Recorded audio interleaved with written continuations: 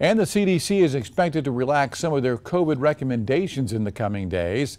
The new guidelines could mean big changes in how schools manage COVID infections.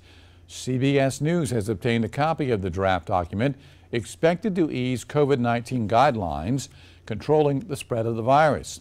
Some of the proposed changes are de-emphasizing social distancing, suggestions of 6 feet, and removing the so-called test to stay recommendation in which students exposed to COVID take regular tests to stay in the classroom.